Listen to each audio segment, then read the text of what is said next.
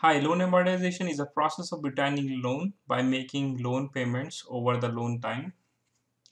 So as you can see here, uh, the interest portion is keep going down during the course of time, and where the principal component in payment will keep going up.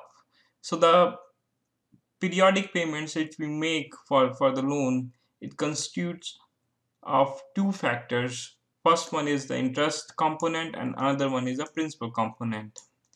Our ending balance is keep going down because we are making the principal component, where the interest is calculated is based on the beginning balance. So as our balance amount is going down, the interest component will go down, and what's left over is the principal component. So the payment will have the more amount of the principal component. So over the time, during the end of the loan, we will start paying the less interest and more principal, whereas in the beginning of loan you can see the payment which you are making for even our mortgages or any loan, the interest portion is the major portion for the loan, and where the principal portion is really the small.